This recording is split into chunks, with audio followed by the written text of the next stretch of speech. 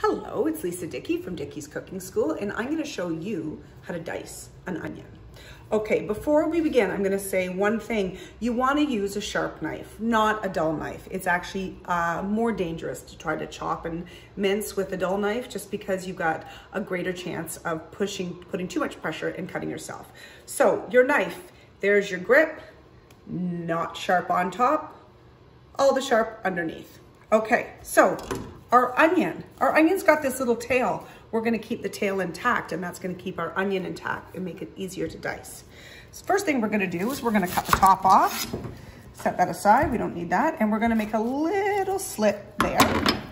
And we're just gonna peel off that first layer, okay?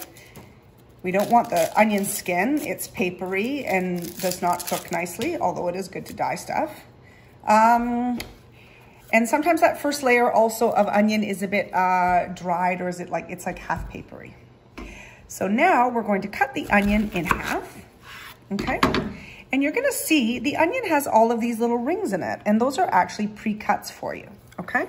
So we're gonna lay the onion nice and flat, okay? We wouldn't do it this way because it's wibbly and that's dangerous. So you always wanna try to get the most stable surface.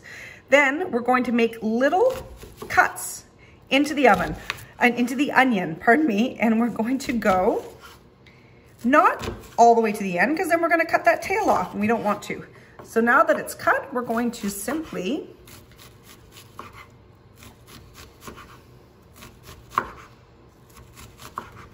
cut it through, and that is beautiful diced onion ready to be used as a starter for a soup or a sauce or something delicious.